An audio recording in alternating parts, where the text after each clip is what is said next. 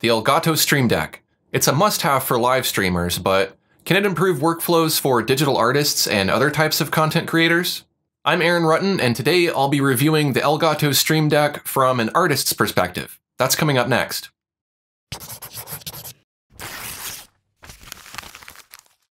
Quick disclaimer, this is not a sponsored video. I bought the Elgato Stream Deck with my own money. As always, all opinions in this review are my own.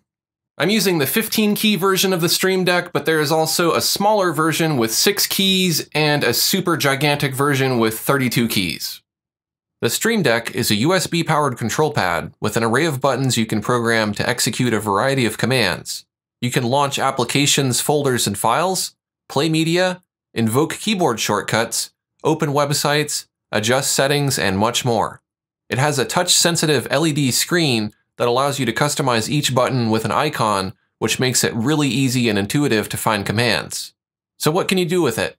While it's mostly geared toward live streamers, the Stream Deck can also benefit digital artists, graphic designers, video editors, audio producers, animators, and just about anyone who spends a lot of time working on a computer.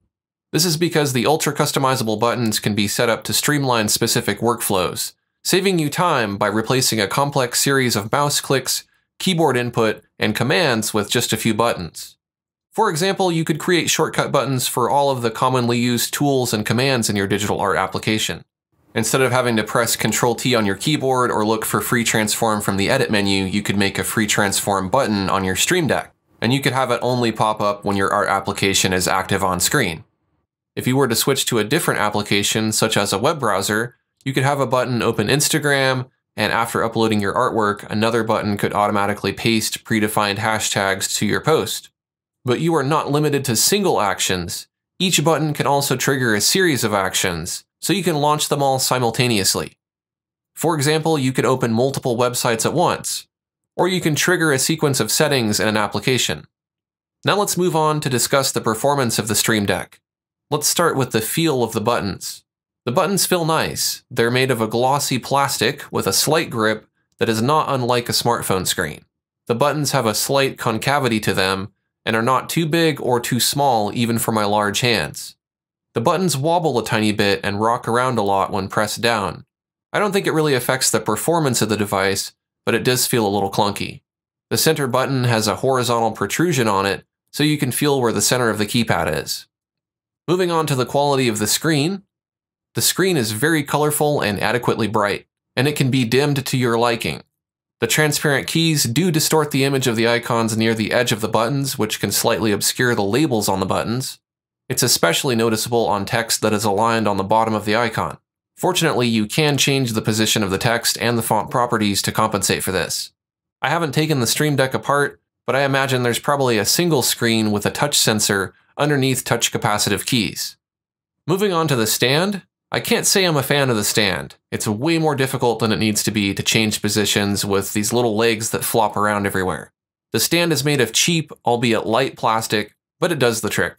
The quality of the stand feels a little out of place since the device is not exactly cheap. Fortunately, once you've got the Stream Deck in a position you like, you probably aren't going to need to mess with the stand. The bottom of the stand has a rubbery grip, so it won't slide around when you press on it. It feels pretty stable when I press the buttons. Next, we'll discuss the USB connection. The Stream Deck uses a USB 2.0 connection with a 59-inch cable. The cable is not removable, which means if it were damaged, you'd need to replace the entire device. The cable could be longer. I happen to be plugging mine into my Cintiq, but I would need an extension cable if I had to connect it to the back of my computer. Now let's talk about the form of the device. The Stream Deck's dimensions are 4.6 by 3.3 by 0.8 inches. That's about the size and dimensions of a thick wallet. While on the stand at a slight incline, it's just barely able to slide under my desk on the keyboard tray. Now let's talk about desk space requirements. The Stream Deck takes up about as much space as a mouse or a smartphone. It's a bit bulkier than those examples, but it gives you an idea of what kind of surface area you need to accommodate for. As far as customizing the buttons, you can create your own icons in your image editor of choice, but there is also a library of free icons to use. For some reason, this library is hosted on a separate website, which adds a few extra steps to choose your icon, export it, and then import it onto the device. I wish the pre-made icons and icon editor were embedded inside of the Stream Deck control panel. You can also easily add text labels to buttons and change the font properties dynamically. If you select an app on your computer, it may even also auto-select the app's icon for the button. And of course, you can change this if you like. I haven't found myself needing to create too many custom icons because the free icons seem to do the trick. The Stream Deck control panel features a simple drag and drop function to move buttons around. However, the simplified interface means that it can feel tedious to set up a lot of buttons. Custom button templates would be a welcome addition, but copying and pasting buttons seems to work well enough to create multiple buttons with similar properties. So which size of the Stream Deck is best? Before having actually tried the Stream Deck, I was convinced that the 6-key model was too small and the extra large was probably overkill. So I wanted the 15-key model. However, the mid-size Stream Deck was sold out on Amazon and in the 2 local stores I looked at. With some persistence, I was finally able to order one online. I have to say, I think I made the right choice. After programming some of the keys and setting up some workflows, 6 keys would have definitely been too few. Shoot, 15 might even be too few depending on what your needs are. I did find myself having to get creative with how I programmed the keys, as I quickly filled the screen with commands. 32 keys definitely would have come in handy, but the device would have been too wide for my desk, and it was substantially more expensive. So what I did is I made multiple pages of commands, folders with additional commands inside, and even some multi-action switches to maximize my button usage. Next, let's talk about exporting layouts. It's really easy to export your Stream Deck layouts as a file and then restore them at any time. Although this is a small feature, it's very important to me since I invested a lot of time into setting up all of my workflows. Now let's talk about some comparisons to other shortcut devices. The 3 shortcut devices that I have the most experience with are the Wacom Express Key Remote, the Clip Studio TabMate, and the trusty keyboard. In comparison to the Wacom Express Key Remote, while the Express Key Remote has a smaller profile and docks nicely on the larger Cintiqs, unless you own a Cintiq and only require basic shortcut key functionality, I think the Stream Deck blows away the Express Key Remote. It's just so much nicer to see colorful buttons, and the icons on the buttons make it easier to find commands at a glance. It requires far more memorization to recall what the buttons do on the Express Key Remote, and it only gets more complicated with each profile you create. Try as I may, I just can't seem to use the Express Key Remote more than just here and there. Now let's compare the Stream Deck to the TabMate. While the TabMate fits nicely in your hand, and it's easy to memorize the location of commands, the TabMate cannot be docked and it does not lie flat on a desk. You have to hold it the entire time you're working. The Stream Deck has an adjustable stand that holds the device upright. I much prefer having a free hand, so being able to use the device without holding it at all times is a must. As with the Express Key Remote, the Stream Deck also beats the TabMate in terms of ease of use because you can see the icons on the buttons. I'd say for the most part, you can use all 3 of these devices without looking at them, just by feeling the keys. I would say the Stream Deck is the most difficult to control without looking since there are 3 rows of 5 identical buttons. While there is a small protrusion on the center button, it's not as intuitive as the unique layouts and key shapes of the TabMate and Express Key Remote. As far as the control panels on each device, the TabMate comes in last place because you can only use it natively for Clip Studio Paint unless you use a third-party app to program the keys. Wacom's control panel is decent and allows for a lot of customization. You can even have the Wacom Express Key Remote automatically choose a different profile depending on which app is active on screen. If you have $1 million, you can also buy a bunch of Wacom Express Key Remotes and use one for each individual application. But the Stream Deck has them all beat because it has a control panel that lets you choose from a much wider range of commands and third-party integrations.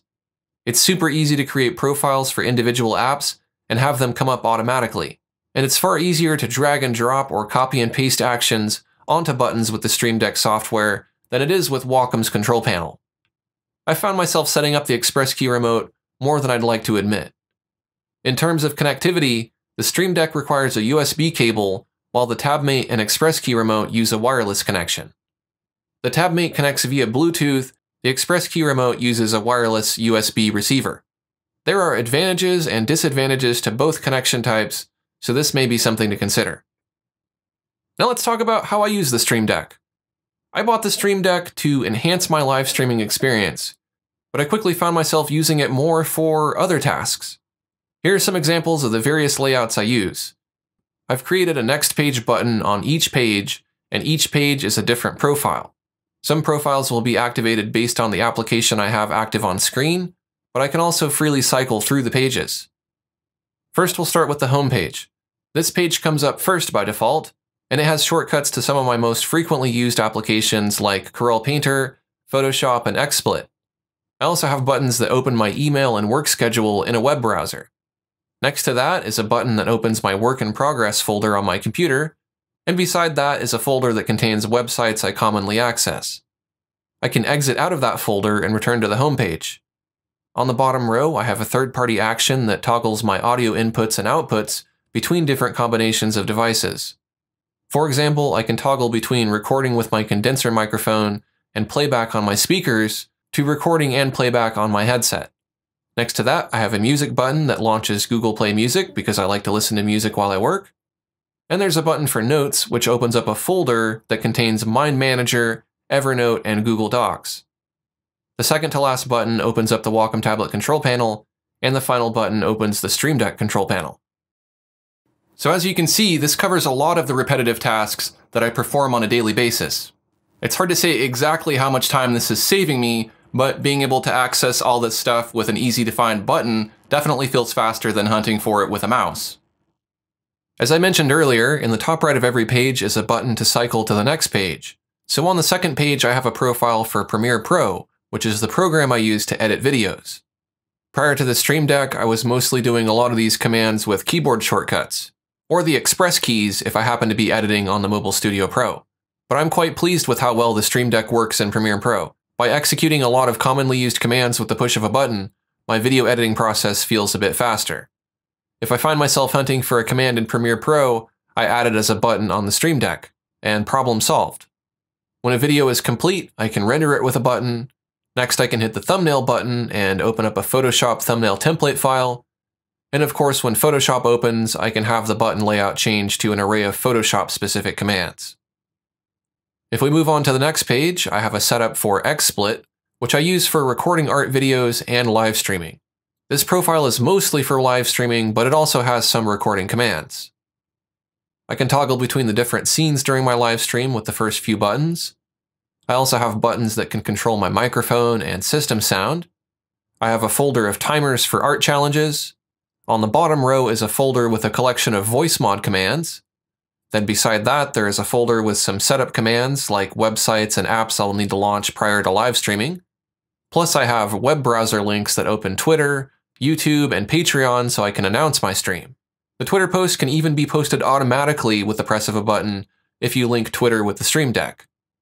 In addition to Twitter, there are also lots of other third-party integrations you can take advantage of. Moving on to the next page of commands, I have a profile for Corel Painter that is set up for recording my painting process in XSplit. I can start and stop a recording, change my scene to show different cameras and points of view, and pop open a folder to preview my recording. The next page has some automated text, common hashtags, and emojis. This is all stuff I would normally have to hunt for in various places, but it's now all conveniently located in one place. The final page on my Stream Deck is just a blank page that I can select if I want to temporarily clear the screen if it's distracting me. I can also set the Stream Deck to turn off after a certain amount of inactivity. That's great, but do I actually use it? Unlike the Wacom Express Key remote, I feel compelled to use the Stream Deck. I think it's a combination of the graphical buttons, which can clearly identify a command at a glance, and the complexity of the commands that can be achieved with the Stream Deck. It really feels like a practical way to invoke commands. Now, of course, there are some commands that are going to be easier to do on the Wacom Express Key remote, such as zooming in and out of your page with the touch wheel, but in my case, I can use the touch on my Cintiq to rotate, zoom, and pan, so it felt fine to have everything else I might do while painting in button form. But perhaps the most compelling feature is the color screen, which begs you to touch it. It's always glaring at you, seeking your attention as screens often do. That's why the Stream Deck works, because it makes you want to touch the buttons. I don't get that same feeling from the bland gray buttons on the Express Key remote, TabMate, or my keyboard. The Stream Deck inspires me. It reminds me of what I can do. The Express Key remote, TabMate, and keyboard all expect me to memorize their cold, emotionless buttons. There's definitely a palatable aesthetic to be appreciated while working with the Stream Deck. And now for my conclusion. Dare I say the Stream Deck has revolutionized how I work on a computer? Okay, I dare. As a multitasker who dabbles in a lot of different software, I feel so much more coordinated now because not only are the most common commands available at the press of a key, but my workflows are also laid out visually, so I never have to worry about forgetting a command or an element of my process. I haven't quantified how much time I've saved from using the Stream Deck, but I'm certain it adds up to substantial savings in the long run. The bottom line is that it's easier to find what I'm looking for, and that feels good. I barely mentioned the benefits for live streaming, but let me say I don't know how I ever live streamed without the Stream Deck. It's allowed me to do so much more during my live streams. If you happen to be both a live streamer and an artist, then you absolutely have to get the Stream Deck. It's worth the investment to improve your everyday workflow and your live streaming experience. I put it off for a long time, and now that I have one, I have to admit that I was totally wrong about how useful it is for me. But that's just me. In addition to creating art, I also do video editing. I promote my business and do lots of other repetitive tasks with a lot of steps. I enjoy finding ways to save time and work more efficiently. That may not be you. Honestly, if I were only getting the Stream Deck solely for digital illustration, I don't know if I'd be able to justify the purchase when I already have a keyboard that can do much of what I need. A digital artist who works mostly in one app probably isn't going to need multi-action commands and third-party integrations. That's not to say there isn't a benefit to visual icons that are more intuitive than complex keyboard shortcuts, because there is. But I wouldn't say the Stream Deck is essential for digital art. It's definitely a luxury that could save you time, and depending on your needs as an artist, it might be worth it. If you're making art, but also posting your art online, live streaming your art, creating promotional assets for your art, promoting your business, and just overall trying to be better organized, then the Stream Deck could be useful to you. If you enjoyed this review of the Stream Deck, check out some of my other reviews of digital art gadgets. I'll link you to that in a playlist. And if you're interested in bonus review content, become a member of my YouTube channel. Thanks for watching, and I'll see you next time.